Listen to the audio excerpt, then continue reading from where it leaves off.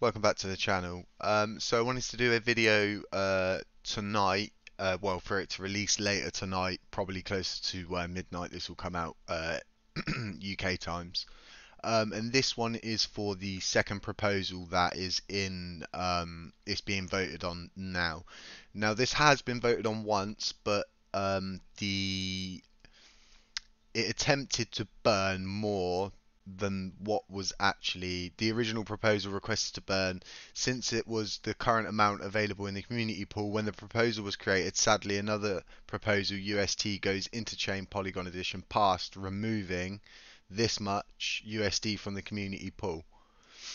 This proposal uses the actual amount of UST available on the community pool, so it will actually go through this time and not actually fail. Now it is voted for yes on pretty much 99 point something percent, but it hasn't reached quorum, which is strange.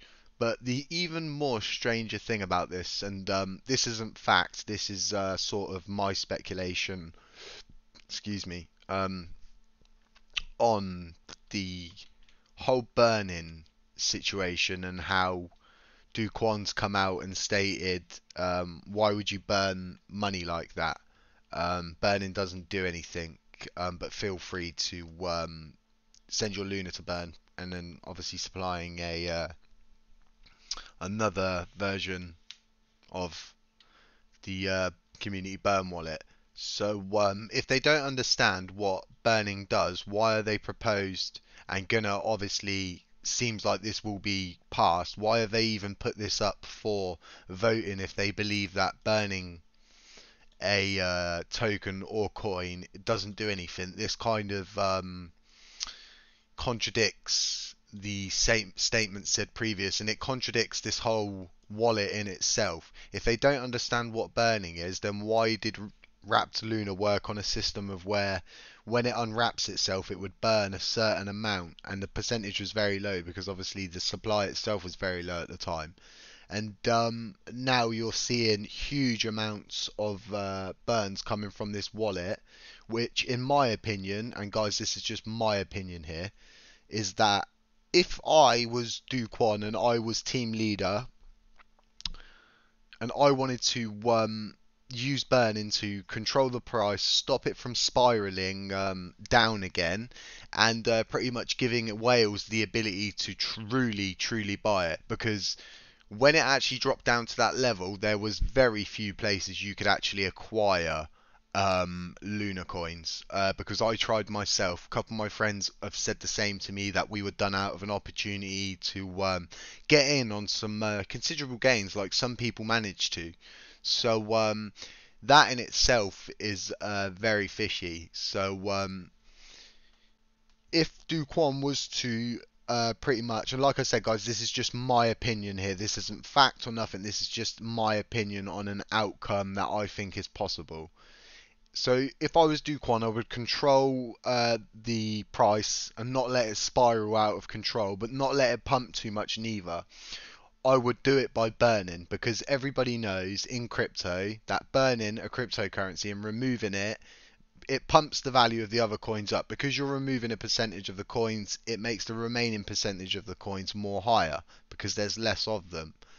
Uh, so pretty much I would put the burn in through this wallet. That is what I do, and that is what I think we're seeing. And now the less Luna that's out there, the less that is going to be created.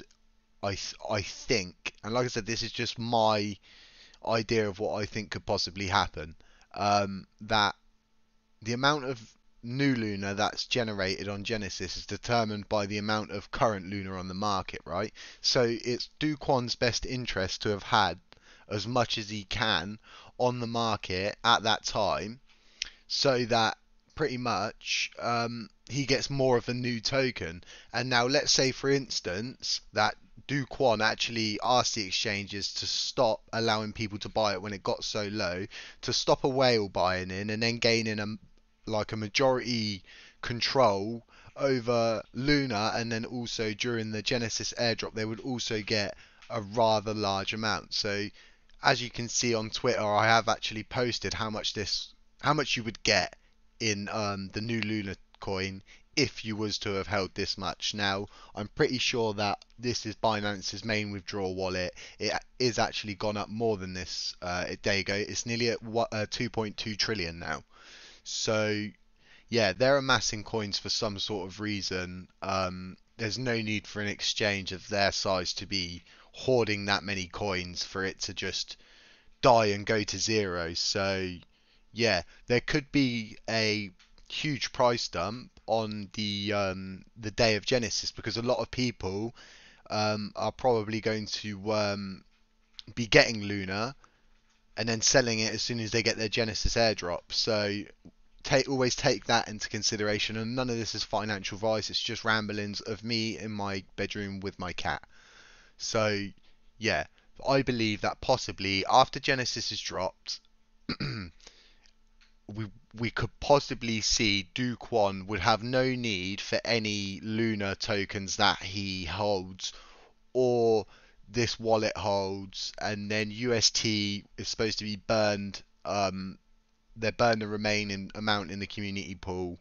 I just believe there'd be quite a few catalysts to slingshot this onwards. But once again, guys, this is just my speculation on it, and I know we like to stick by the facts, but I've noticed people kind of like to hear what kind of outcomes that I think that there could be. And then on the downside, what I also think could happen is we could see a monumental pump and then a monumental dump where everybody just gets rid of their Luna.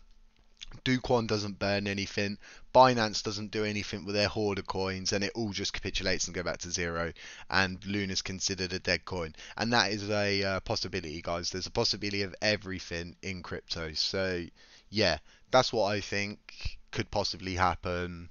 Yeah, otherwise they just all of this stuff just contradicts itself, even existing if they don't understand the burning mechanics or and they wouldn't do something like that. It's just a bit too strange for me. So yeah, and Binance have finally come out today and said that they're supporting the new Luna token coin, which will be called Luna, and then the Luna you guys currently hold will be called Lunk, which is Luna Classic.